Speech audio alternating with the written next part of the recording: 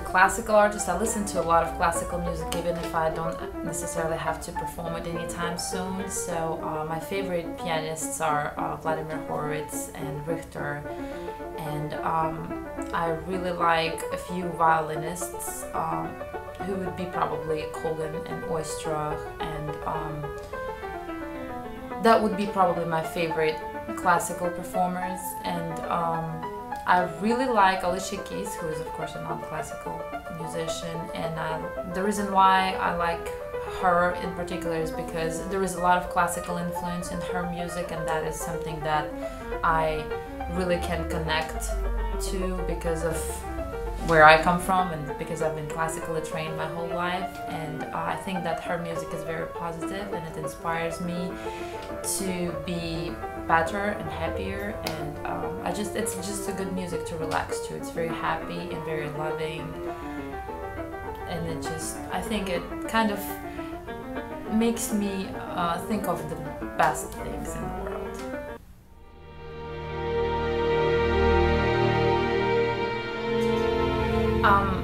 Well, I still remember one of my first performances when I was about 6 years old.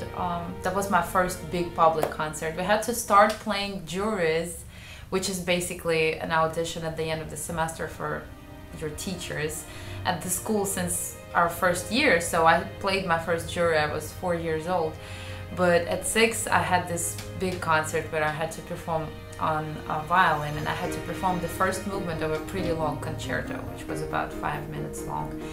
And I remember going through my first memory lapse ever and having to misplace things and go from first page to the last, and then I realized that I'm on the wrong part of the piece, and I went back.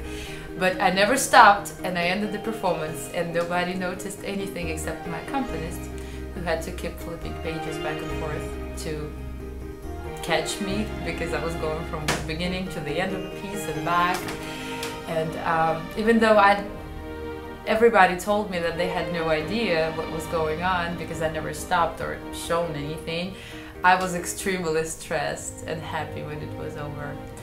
That was one of the first bad, I would say, more experienced than happy experiences. But after that I had many great performances, and one of the best performances I've ever given was probably the national piano competition at the Alcorn State University my last year, when I won first prize. And that was one of those moments when I was really nervous because I was playing extremely challenging program, and I was worried about missing notes and all kinds of things. And right before the stage I just took a breath and I said, I'm just gonna have fun with it, and whatever happens, happens. And it actually went really, really well, and I enjoyed my time on the stage a lot, and it came out to be first place afterwards, so that was very good.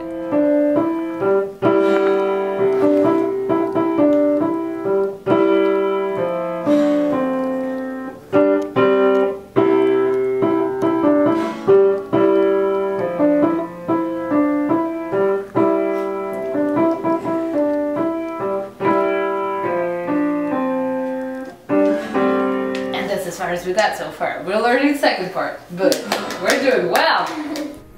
I've been teaching since 15 years old, so it's been 9 years now, and I've had all kinds of students, and most of them were great students, but there were some not so great, I would say, for me. Sometimes when I had some problems having them concentrate and pay attention to me.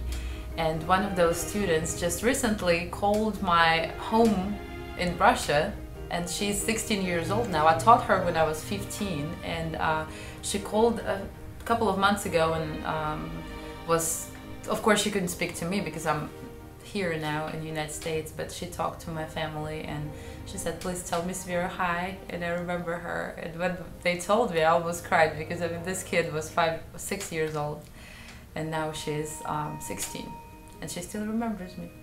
So that was a very good experience to have.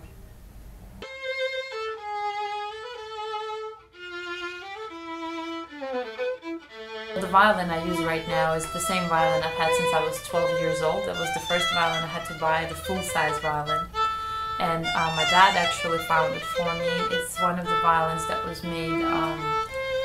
It wasn't made by the Italian master. It was made somewhere in Eastern Europe around the beginning of the 20th century, but it is made by the model of the Italian instrument, so it's very light. It has this bright singing sound that is very easy to play all the romantic and beautiful melodies kind of stuff.